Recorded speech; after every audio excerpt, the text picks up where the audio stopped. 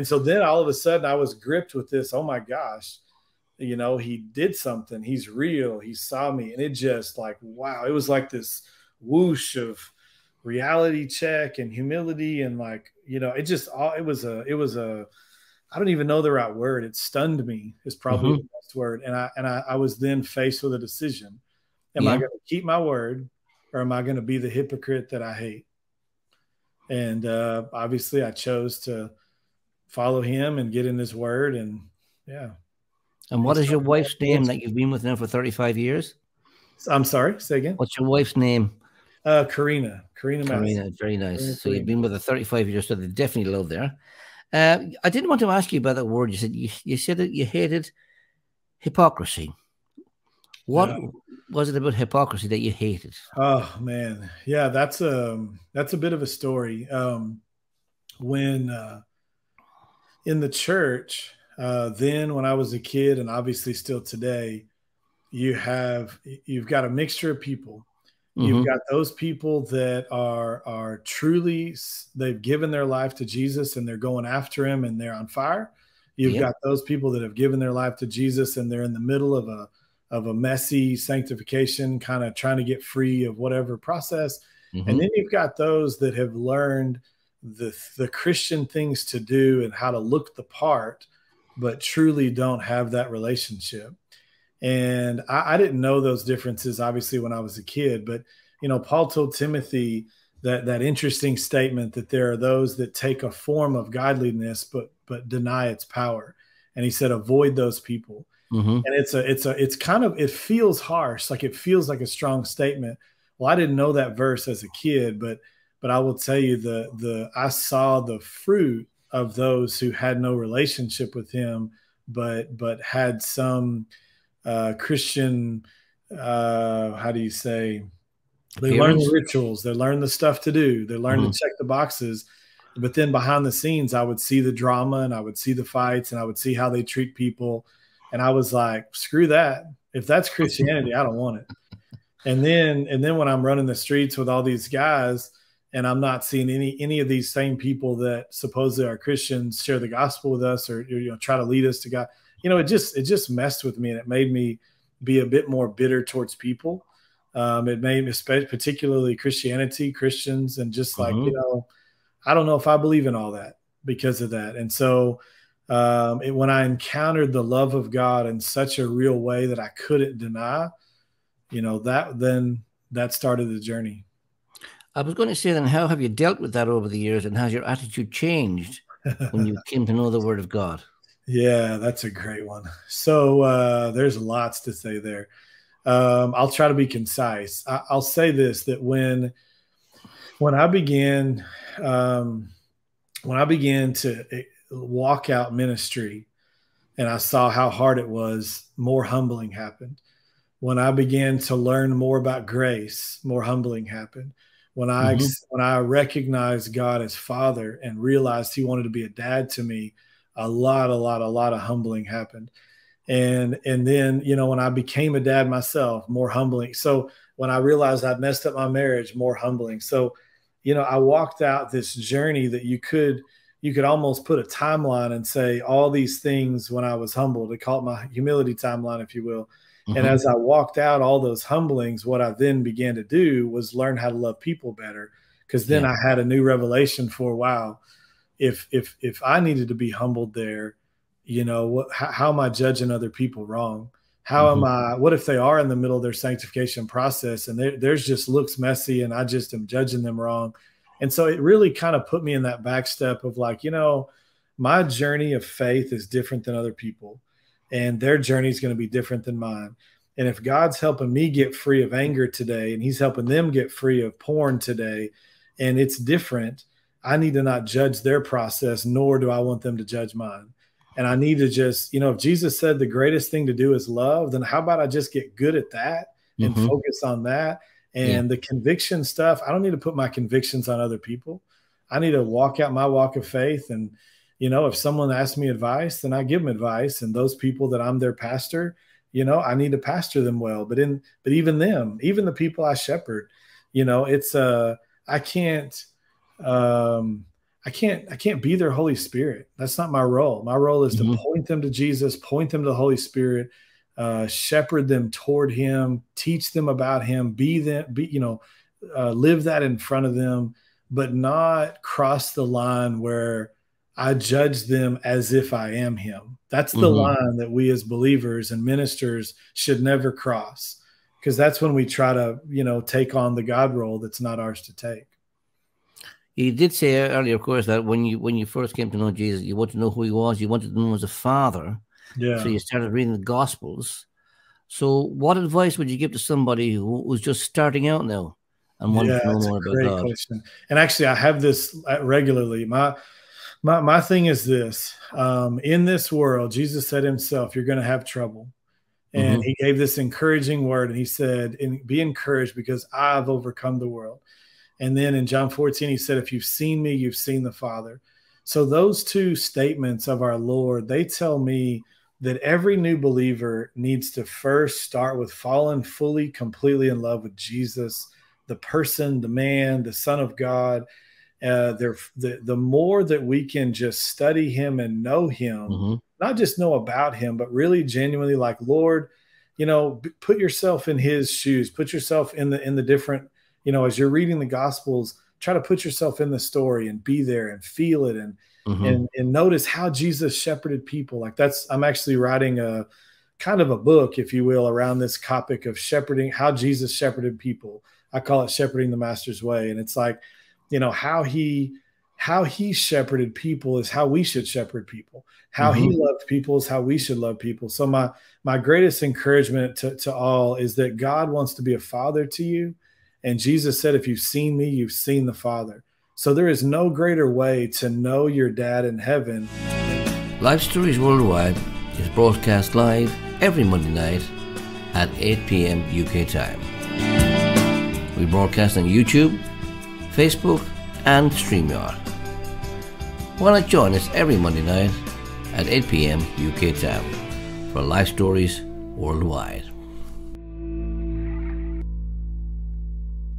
Speak to us here at Life Stories Worldwide. You can simply by dialing +44 7943 550287. Call us now. Then to study and know the Master, and study him and know him more. And as you do, I can tell you with absolute certainty, you're going to know your dad in heaven more, and you can't go wrong. Never a waste of time. That's quite a long process, but you did say in your story, you said that you still had a lot of orphan thinking. What do you mean by orphan thinking? Yeah, so that's a great question. So, when Adam and Eve sinned, the first things that Adam did was try to protect himself, try to provide for himself. This defense mechanism showed up, and yet, a few hours before that happened, those didn't exist. It says at the end of Genesis 2 that he was naked and not ashamed. They didn't know fear. They didn't know shame. Before that, God provided everything for them. He was their protector. They weren't dealing with animals trying to kill them or things like that. And so all of a sudden a mindset hit Adam where it's up to me. I need to do it. I'm all on my own. I need to provide for myself, protect myself, make my own way. And in some ways you could argue as an American, as one I love, I'm a Texan born and raised, that's gotten even into our culture and American culture, this be a self-made person. And the problem with that is it fosters a mindset that's godless. It fosters a mindset that I don't need God. And as a pastor, as a minister, as a son to the Lord, I have to refute that and argue against that say, no, that's not how God made us. He wants us to be successful. He wants to see us shine in all the gifts that he's given us, but never apart from him. Jesus said in John 15 that he who abides in me will bear much fruit. It's like we have to make that choice to say, I don't want to do life without God. I don't want to do stuff for God necessarily. I want to do it with him. And so one of the things that I like to preach and teach to people is make a choice to live a with God life, where it's Lord, I want to do everything with you. And are we doing stuff for him as we do it? Like, are we serving the kingdom? Of course we are. But the mindset is that I need him when I get up in the morning, because I don't know what I'm going to face today. I need him to parent my boys. I need him to shepherd my bride's heart. I need him to pay my bills well, to work my job well. Like, all the things in life, there's a few things that are always true. And that is, you do not know what tomorrow holds. You do not know what the next hour holds. And so for a human being to presume, I got this, when you clearly don't know, to me, it's foolish. And so my argument is that the orphan-minded thinking is when I live a life that says, I got this. I live a life that says I have to protect myself. I have to provide for myself. And people out there that love your, right to bear arms and guns. And please don't hear what I'm saying a different way. I don't mean don't protect yourself in that sense. I just mean that when the mindset is that I'm on my own, that's orphan-minded thinking. When the mindset is that I'm totally alone, nobody sees me, nobody cares, I got to do this all myself, God would look at that person and say, that's a lie. I see you. I love you. I've already proven it. I died for you. I'm waiting on you. You're not waiting on me. I'm waiting on you. So you moved on in your journey. Excellent. Thank you very much. That was actually an excellent answer, that one. Was one for Israel part of that journey for you? One for Israel came after I had been in, knew God as Father, already walked out a lot of quests and that kind of thing. I had reached a bit of a burnout with the corporate world, the corporate industry. I was working for a marketing firm at the time as their vice president over all of technology. So I was overseeing all the, development and QA and blah, blah, blah. And I was traveling and my son was going through a real hard time at school, getting bullied, and just different things were going on. And so it was kind of I needed to be there for my family more, and I wasn't. And I kind of reached a place of decision where I'm like, Lord, I need to get out of here. Like, I need to change to be able to be who I am. I don't want to fall morally. I don't want to fall into anger again. Like, I don't want to go backwards. And so I cried out to him, and he led me to a guy named Ennis, who's the president over One for Israel. We connected, and I'd gone to a benefit dinner and connected with the ministry then, and become a supporter, that type of thing.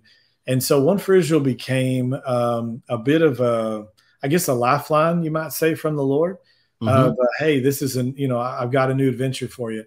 Looking back, I really think it was, God's plan all along. I think he was, I think it was always the plan, because the role that I've gotten to play with One for Israel has been just cool, just kind of a core cog, if you will, in the engine. And it's just been wonderful. How old are your boys? You said you have two boys, is that right? My oldest one is about to turn 20. And then I've got one that just turned 16 and one that'll be 12 in October. And how are they doing? They're great. They're great. My oldest has kind of followed me and gone further on electrical. So he's working on a journeyman's license in the electrical field.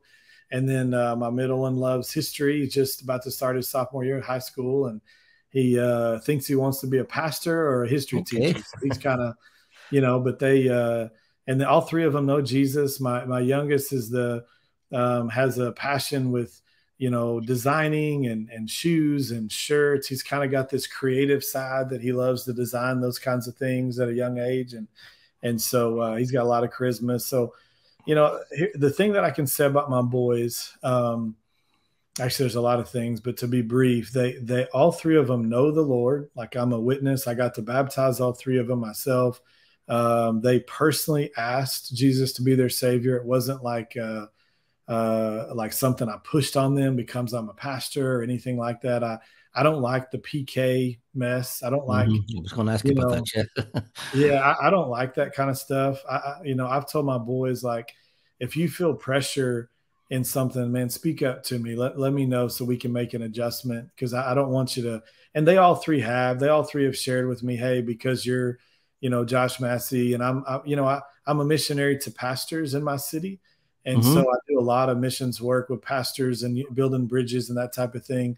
And so, there's pressures that they've felt around that. And so me and my bride, we do our very best to try to just mitigate that. And if that means they need to miss an event, you know, kind of a thing, then we let them, you know, it's one of those things. We don't try to make them be at everything. And so we really want them to love the Lord for themselves and have their own relationship with God.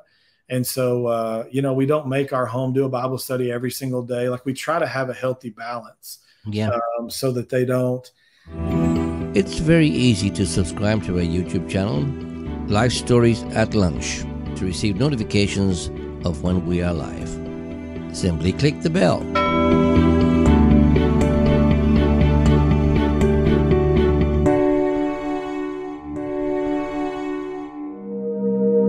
If you would like to contact us here at Life Stories Worldwide, you can. Simply by emailing lifestoriesworldwide@gmail.com or visit our website at lifestoriesworldwide.com. I don't want them to hate church. You know, I want them to love church. I want them to love the Lord. And that's not an easy journey as a pastor, missions person, you know. Yeah. You said your wife, Karina, is involved as well. Is that correct? Yeah, she's involved. My bride's gifting has been in the area of nursery ministry, kids ministry. I call her the baby whisperer. I mean, she can take any crying baby and put him to peace. So it must be difficult for you as a pastor. As you say, you got 3 sons. How would you feel if one of the sons decided, well, I don't want this Jesus stuff anymore? Yeah, so we actually had that conversation earlier this year. Actually, there was last year, fourth quarter last year. There was some interesting things that were going on in America, and different things that they were feeling with their friends, and so I just sat down with them and I just said, listen, you know, how's y'all's heart? Anybody that knows me, they know kind of one of my little phrases I use a lot is, how's your heart? And I like to ask that because people ask all the time, how you doing? And, you know, nobody hardly tells the truth on stuff like that. Very when true. you say, how's your heart? Then usually you can get a better answer, you know? And so I was asking that of my boys one day, and I said, listen, I want you to feel safe. Like, I really genuinely want to know how you're doing. And 2 of them, my younger 2, both of them were like, you know, Dad, I'm wrestling with what I believe. You know, I see this happening. I see that happening. And I'm not sure. And both of them, this is after they've, you know, had an encounter with God. Both of them have experienced the love of God but they've witnessed. That's the hard thing about being a pastor. They've witnessed the hard sides of ministry. They've seen betrayal. They've seen pastors fall. They've seen a lot of stuff that I could not protect them from. And so I have to walk it out with them. And so I just listened to their heart, man. I just sat down and was like, okay, I said, listen, first off, I'm not panicking. You are where you are, and your relationship with God has to be your own. So if you'll allow me, I'd love to walk out your questions, and I'll give you answers, and you wrestle with them. And if you choose to believe them, then great. And if you don't, you don't. But your walk with God has to be your own.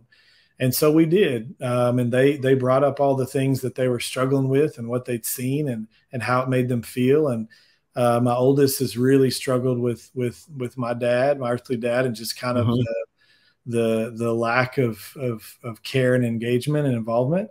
And so that's affected him in some ways. And my other 2, you know, they've all seen some pastors fall morally, and just like, you know, what do you do with that? They've all seen some leaders be harsh and not good to people. And so it becomes a challenge for a young mind. It's like, hey, wait a second, I'm following Jesus. Aren't they too? Shouldn't I be able to trust them?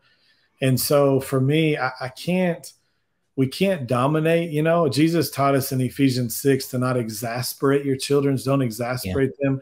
And that's, as a minister, if we let our ego get in the way, then that can make us feel like oh my gosh, my kid's not following Jesus, I got to, you know. And it's like, no, like, I'm accountable to God for my family before I am other people.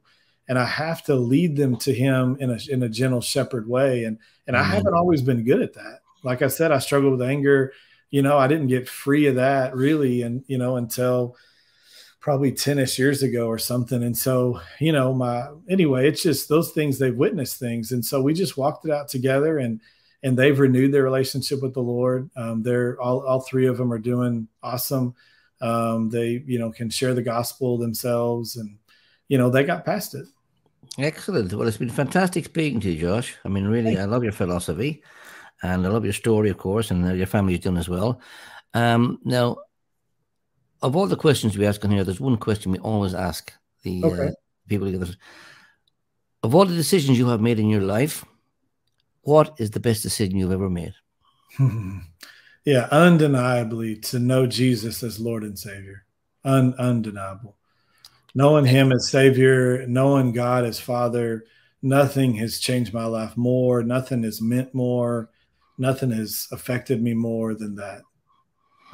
Well, thank you, Josh, so much for answering our questions very honestly and openly. And we will share these, of course, again and again over the YouTube. And with that, I'm just going to bring back in our brother, Alan. Thank you, George. Thank you, Josh. Thank you so much for sharing your story and also for answering those questions so honestly. In actual fact, somebody said, thank you for your honesty. Yeah, and said, wonderful teachings, wonderful testimonies you shared. We appreciate your time and taking time out to share. And it's been a real blessing. I'm sure many, many people are going to be blessed by what you shared. Be challenged as well as be blessed. We thank you so much. We pray God will continue to bless you and use you in your work, in your ministry. We pray you'll see many, many lives change, including in Israel. Pray you'll see great things happen in Israel. We thank you so much. Thank you, George. Thank you, Howard. Thank you all for being with us today. If you do want to contact us, you've seen the telephone number. You can phone that number. It's on your screen. You can phone that number if you want help. You can also go to our website, lifestoriesworldwide.com. You'll find lots of information there to help you, including a Bible app that you can download to help you in your own private studies. And I will encourage you to go to our YouTube channel, Life Stories at Lunch. Click on there, subscribe, and encourage others to subscribe. Be social media evangelists, passing on the good news to many, many people. So I would like to invite you to join us again next week at 8 o'clock UK time on Life Stories Worldwide for another life story. Again, coming from the USA again next week, Christopher Burge. He has worked in the aerospace industry since 2006. Currently, he's a project manager for a leading aerospace company. And in 2003, he also got involved in professional skating. So we should have an interesting story to share next week. It's 8 o'clock next week, UK time. So thank you so much. May God bless you. May you know the peace of God that passes all understanding. May the joy of Jesus fill your heart. God bless you all. Bye. If you would like to contact us here at Life Stories Worldwide, you can. Simply by emailing lifestoriesworldwide@gmail.com or visit our website at lifestoriesworldwide.com.